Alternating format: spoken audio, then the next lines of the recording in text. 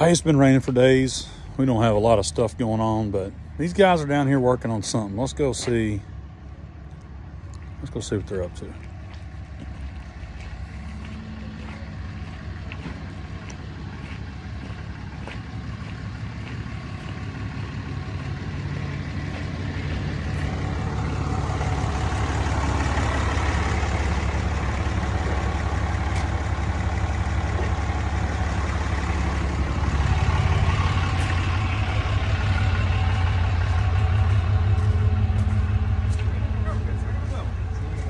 What's up?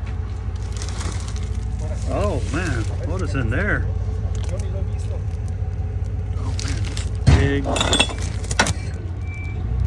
1 inch, huh? That's gonna be pretty cool.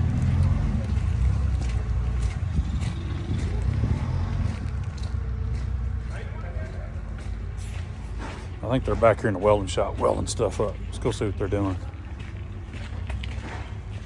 They're working on something. I think we're having some problems with the bending machine.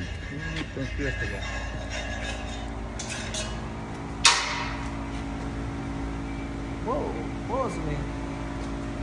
What happened? We got stuck over here for a week. On a bender. Going too fast? No. You're not going too fast? Are you sure?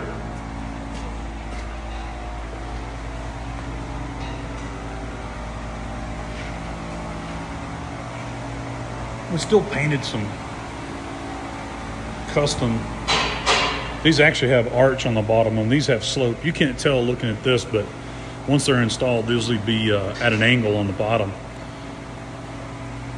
Well, this one you can tell. They're in the middle of painting it right now.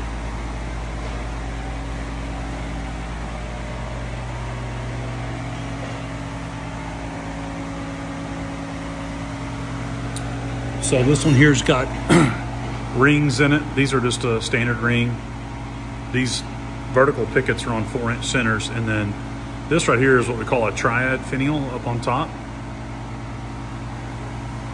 There's lots of different options. That other one I showed you a minute ago was a 1-inch bigger. We're doing a big 1-inch on this gentleman's gate.